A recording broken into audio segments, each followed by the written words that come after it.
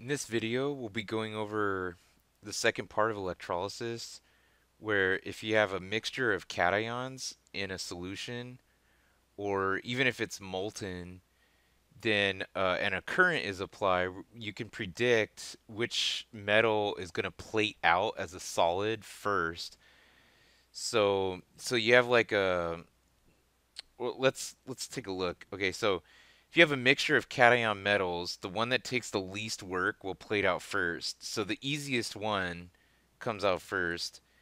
And so what do I mean by easiest? So the one with the most positive E cell, or you could say like the lowest negative E cell, and that means the most negative delta G will plate out first. So the situation, say you have like a beaker and then you have all these ions. Well, actually, let's just look at this example right here. So you have a solution, it's at 25 degrees Celsius, and things are 1 molar. So this information here is basically telling you you can check the standard reduction potential table because the solution's at 1 molar and it's at standard temperature.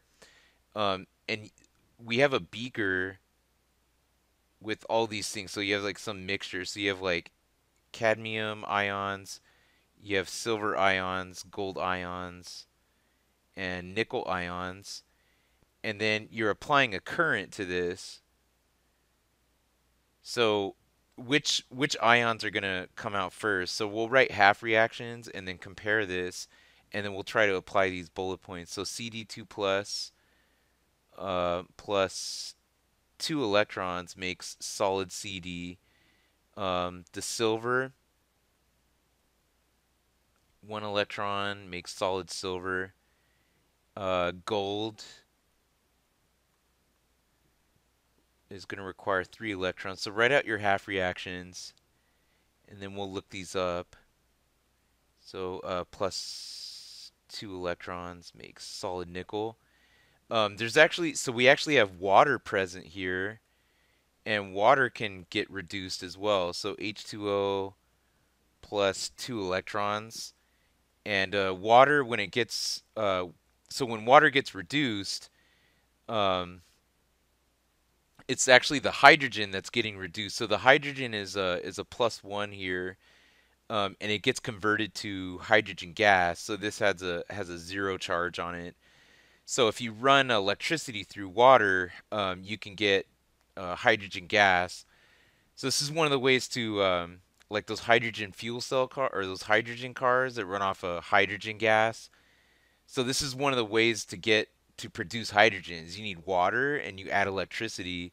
But then where does the electricity come from? This comes from burning fossil fuels. So that's kind of like a backwards way of, and you're still burning things and releasing CO2 into the environment with those hydrogen cars. So so anyway, that makes hydrogen gas and some hydroxide ions. So let's go look all these up on your reduction potential table, and I have cadmium on number 42, so that one's here. I have silver way over here, so this happens really easily. So it's a positive 0.80. And gold, this one's the easiest to reduce, so that one's going to happen first. And then next we have nickel. Nickel is right here. And then water is right here. So the first one to get reduced is going to be gold, followed by silver, then nickel, then cadmium, and then water won't play a role because this one is the hardest one to reduce. So water is not going to get in the way of the metals being plated. So let's look at our example again. So this was number one. So let's go back. So this was number one was gold, then silver, then nickel, then cadmium. And this one was a negative 0.83. So you're gonna have to. It says which metals played out as the voltage is gradually increased. So you wouldn't even get to this high of a voltage yet before water starts being reduced. All right, so try this question. I have a example question for you to try.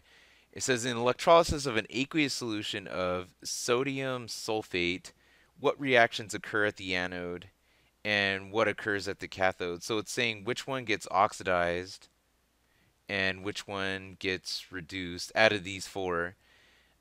So one thing I wanted to point out here is before you go, so you might look at this one and go, well, if I flip this one and go like this, sodium being oxidized into this, that should happen real easy because that's a positive 0.27, and we know that this gets oxidized very easily.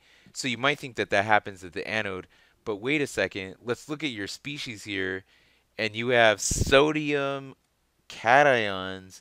This does not exist. This is not present. So this is not going to be possible.